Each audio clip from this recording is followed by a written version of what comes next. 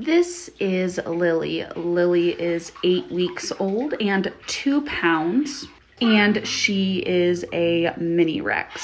From this angle, she's a bit long in the shoulder and a bit undercut to the table, and her high point's a bit more forward than I would like. It's causing that loin to kind of be hollow as she comes down. And when we turn her to a rear perspective, she's actually not too bad. She has a pretty good hip base, and she is a bit hollow on that top, but again, she's only 8 weeks old.